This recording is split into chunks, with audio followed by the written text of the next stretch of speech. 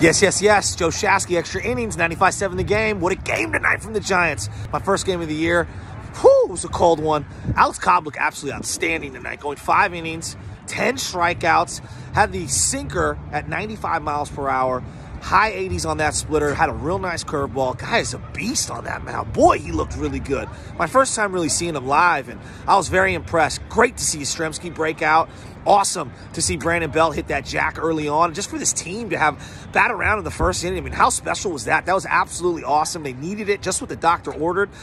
Getting Joey Bart in there, just love the way this guy's developing. I mean, I can't talk enough about his synergy with some of the pitchers that have been out there, and just the ball coming off his bat. It just sounds different right now, and I just love where this team is at. Estrada made a couple of nice plays today defensively, but more importantly, he is an absolute stud at the plate right now. He's looking good, stealing a bag. I mean, he was halfway to second before they even saw him.